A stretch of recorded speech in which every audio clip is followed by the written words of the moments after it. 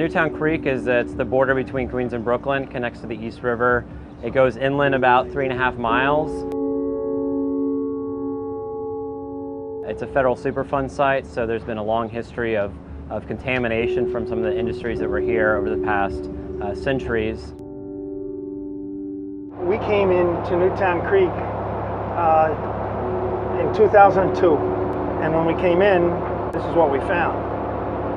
That was a shock. Exxon owned the property under which this legacy oil spill that you are all aware of now, and many spills over many, many years. Safe to say it's more than a century. That was here. A lot of oil. That's better.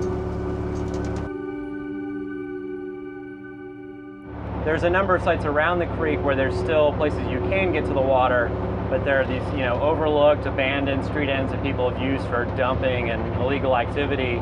The entire creek is zoned for industrial use. There's 11 miles of shoreline, and without any eyes on the waterway, it's very easy for this sort of ongoing pollution to occur. And that's not just violations from property owners, that's things like sewage discharge. It's like people illegally dumping stuff down sewer drains.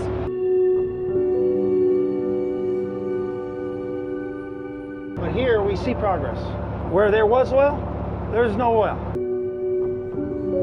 So the more that we can engage the communities that are living nearby, and that means the residents and all these neighborhoods in Brooklyn and Queens, but also the people that are working on the shorelines here, to see them that Newtown Creek is getting better.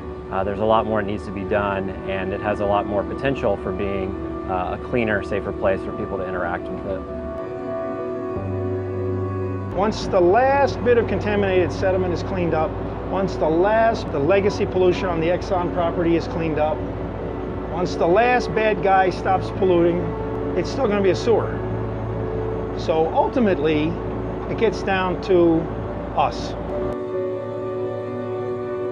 Because it's easy for you or the public, and me included, to say, oh, that dirty rat industry, look what they're doing to our water. Oh, how horrible. Somebody should do something about that. So we try. And then I do this. I tell them, okay, but when it comes to sewage, look in the mirror. You're the polluter. I'm the polluter. The city's the polluter. So are we going to do it or not?